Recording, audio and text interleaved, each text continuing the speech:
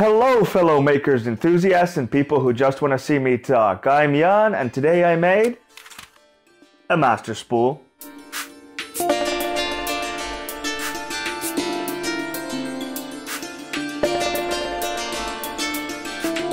Welcome back.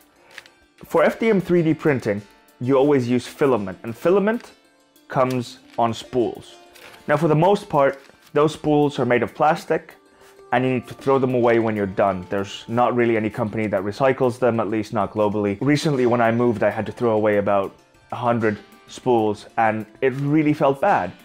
And the idea of a Masterspool or a reusable spool at least has really been around for quite a while, but nobody's really, as far as I know, nobody's really done any sort of attempt to standardize the whole process.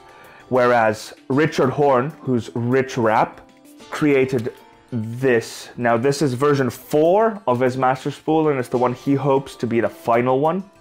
And in short, it's really nice. Let's talk a little bit about the Masterspool while we watch it being printed. The Masterspool consists of two parts that screw fit together, and it has an outer diameter of just about 20 centimeters, and so it fits nicely onto the bed of my Ultimaker and also onto most of the current generation of RichRap printers as well.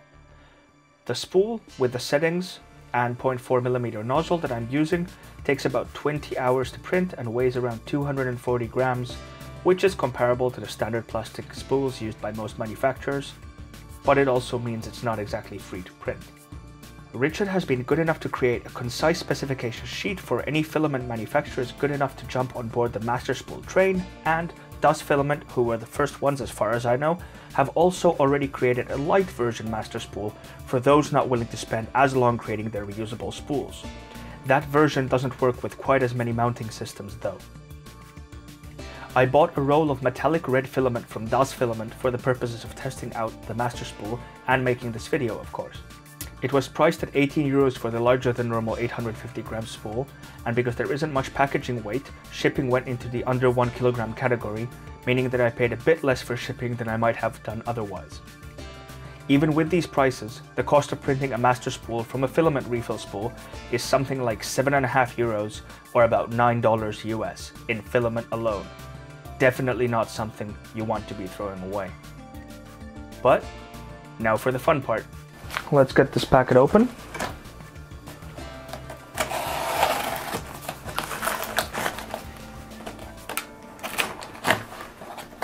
Hopefully without cutting my fingers or anything silly like that. There we go. Let's pack in a bit of bubble wrap. Let's put that away for now.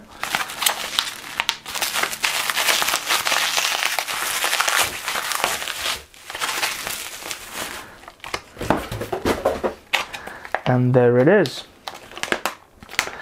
And this, I guess, has been a big hit with people, so let's see if we can hear the hiss. There we go, and we can. One more thing that we really want to do is just weigh this roll, just to see if we're getting the amount of filament that we paid for. And it's 856, and I'm guessing those cable ties are going to be about 5-6 grams, so we're pretty much spot on with what the label says, which is pretty awesome. Then next, we'll just set that aside, open up the roll, try to line everything up, and it kind of goes, I was just gonna say first time, but pretty much, there we go. Just close this thing up right here. There we go. And half a turn more. Oh, we're not quite in place, are we? Let's see. There we go. Oh, and we were perfect. There we go. Everything lines right up. And then all we have to do after that is put on our little sticker, just so we know what filament we're dealing with. And hey presto, we're done. The last thing we need to do before inserting these is just to cut these here. Actually, why am I doing that? I can just cut them off here, can I? Get rid of those. There we go. Kind of try to get a straight end on there.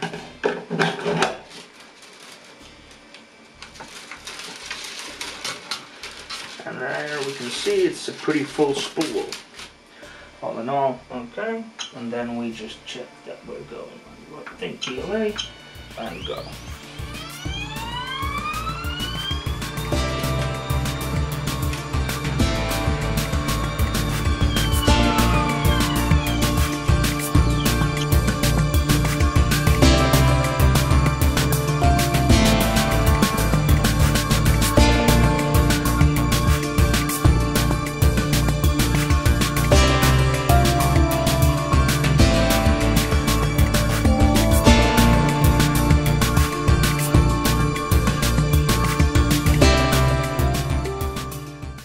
And so to end my review on the Masterspool, I just want to toss in my 2 cents and say I think the standardization is a great idea. These are a really good size for, I guess, most machines. I know they work really well on my Ultimaker, and I just hope more filament makers jump on board and start making their filament available in packages that can fit on these spools.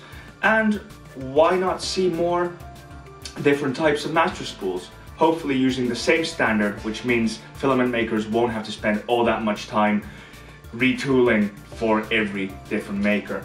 I know I'll be contacting a couple of makers that I really like and hope that they jump on board and start producing stuff that I can put into my Masterspool when I run out of this dust filament red. So thanks for watching, guys. If you enjoyed this video, please hit the like, comment below on what you enjoyed, what you didn't enjoy, what you want to see in the future.